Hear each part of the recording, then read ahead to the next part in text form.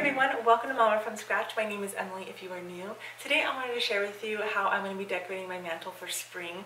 I absolutely love the way it has turned out, and for me the mantle in our house is actually a very big focal point. You see it right when you walk through the doors and everything, and so I love changing up the decor on it for each season.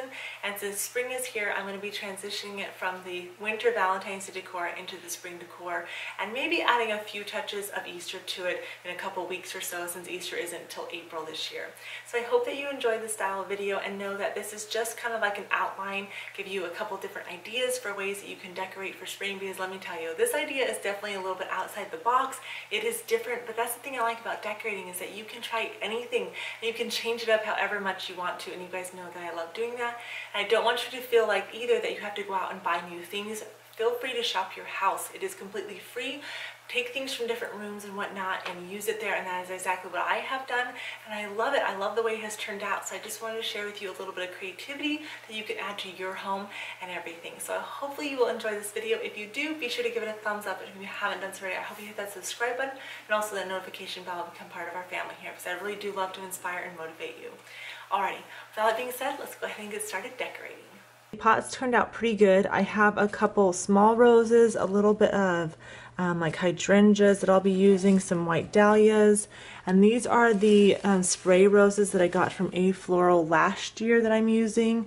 And then I'm also going to be using the cathedral wall art that I made. I have a tutorial on that. You guys can go make one yourselves. It cost me 10 bucks. And then I have again some more of these hydrangeas. I've had these for years. I got these originally at Michael's, I want to say like 8 years ago or so, a long time ago. Dahlias, again, these are all from A Floral last year. And then I have these candlesticks that I thrifted I'll be using again because I had those up there. This bunny is from Target dollar section for 3 bucks, and then I got these on clearance for like 60 cents, and then this one was $1. And I have these like little sprays. I don't know where these are from. These were given to me, so I just made them a little bit smaller, and I thought I'd put them in the houses. And then I have obviously some more of these hydrangeas here. And then these are the ivies from IKEA that I really like. They work good, and I think I'm actually going to pluck them out, which is kind of cool. You can just pull out the greenery out of these to make it a little bit easier. I have those, and then I have some tulips, of course. These are like the Real Touch ones. They're gorgeous. And so I just pulled some of my roses from this area here, and that's what I'll be using to decorate. So in the entryway, kind of playing with the idea, and then I redid the entryway a couple weeks ago, and so I moved all of that stuff, and I thought it would look really pretty here. And I was kind of playing with the idea of having the roses kind of coming out, kind of like the way the roses go up different trellises and stuff, and I thought that was really pretty. And so I was talking with my mom. She's like, well, I think you should add maybe some ivy to it and, you know, make it, and I was like, ooh, like a secret garden type of look. And so I actually have these two, what is it called, keys that I got from Home Goods years ago. I love them, and I thought, well, that might be kind of cool up on the brick, but I'm not sure if it's going to tie into the, I mean, it ties into the theme, but I think it might be too much on the wall. First, how to do this, and then we'll see if the keys tie into it and whatnot. So what I started with first was I actually added my stems. Now you can cut these if you wanted to, but I like to keep my stems as long as possible unless they do pluck out of the original stem. But this stem is really thorny, and I love the look of it, so I wanted to add that to it. And all I did was kind of intertwine the stems in between the cathedral wall art. So you can kind of see, like, and it's okay with that kind of showing through because this will partially be covered. It kind of basically folds one way, so I'm just going to make it so where it folds upward.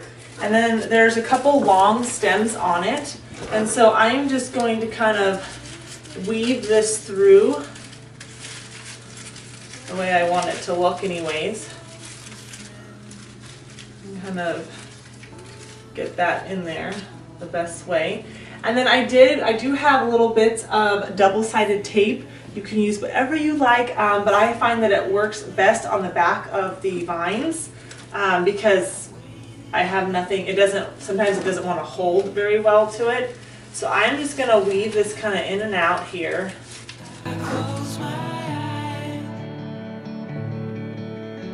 You reflect in everything.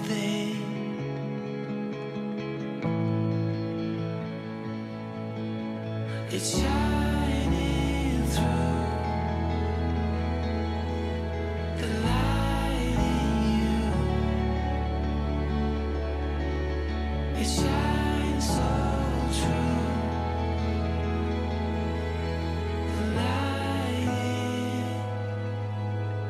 in you. Feel free to run. Make it once again. And dreams turns into action. The great thing about the ivy is that you can hide a lot of the stems that you are using if you don't want to cut them. So I really like doing that. And I like to weave my flowers in and out. I think that that works really well because it looks a little bit more natural that way. It's shining through the light in you. It shines so true. Adding these sprigs just adds a lot more spring look to it, and I really like that. So I think there needs to be something behind the bunny.